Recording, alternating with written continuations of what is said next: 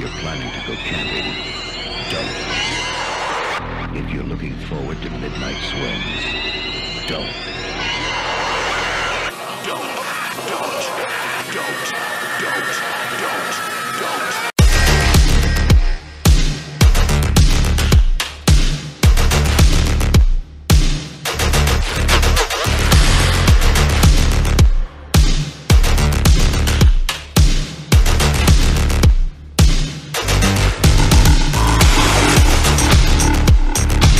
The Burning is a summer camp-based horror movie from 1981, built to capitalize on the slasher craze of the time. The movie opens at Camp Blackfoot.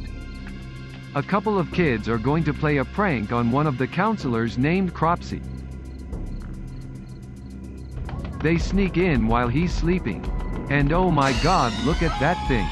As far as campsite pranks go, this has to be one of the scariest things you could ever wake up to. In what I would call a perfectly legitimate reaction, Cropsy starts flailing his arms and legs around and kicks over the flaming rotten corpse head. Unfortunately, he likes to sleep curled up with a giant jug of gasoline at his feet. Give me fuel, give me fire, give me that which I desire! 5 years later, Cropsy wakes up at the hospital to news that his skin grafts were unsuccessful. So he decides to kill a prostitute with some scissors. After he scissors the prostitute, he returns to Camp Blackfoot, and spends most of the movie lurking around the outskirts of the camp where the burning happened. Most of the runtime is camp counselors swimming, stop, playing softball, sexually harassing girls, your boobs are huge, looking at skin magazines.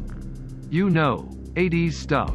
I should mention that the scariest thing about this movie is the involvement of Harvey Weinstein. Fuck you! This is the first movie he made, co-written with his brother Bob. Fuck you too! This has not aged well.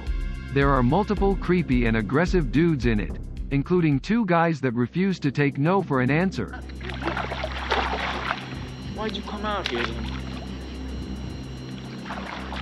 And a guy that has a real penchant for peeping. You are disgusting! Most of the characters in the movie are of your standard slasher fare. Aside from Glazer and Eddie, 2 characters that would eventually be convicted sex offenders if they, spoiler alert, didn't get garden sheared. Come on, if 2 people like each other, if they want each other, so you do it.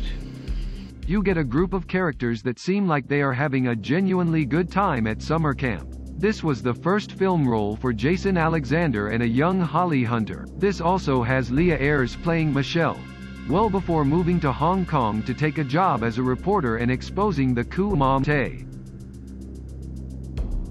When we eventually get to the killing, it is classic Tom Savini quality. He turned down working on Friday the 13th Part 2 to do this movie, and his creativity is on full display. He's at his best coming up with creative kills, most involving punctures and body part lopping. Cropsy's weapon of choice is shiny garden shears. Because of, you know, the burning. After he prunes a counselor's neck for not putting out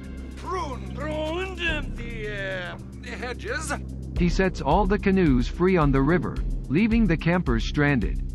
When they go to retrieve one, we get a truly classic 80s horror scene, and Cropsy gets to unleash his hedge clippers after years of pent-up yearning from the burning.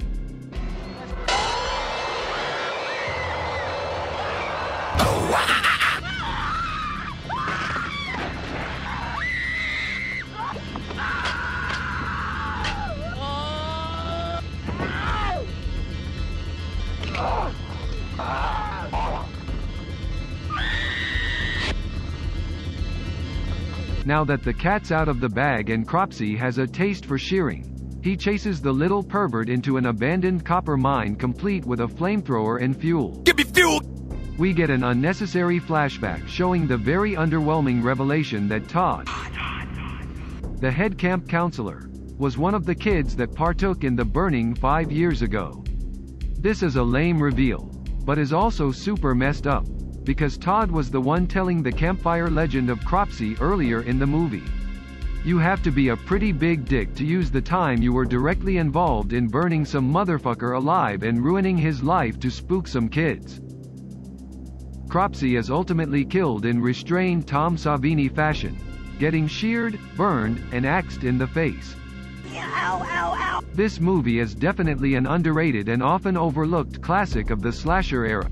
Some of it has not aged well. Fuck you, asshole. But the kills are good, and I like the summer camp atmosphere. Please comment, like, and subscribe if you would like to see more. Oh, wow.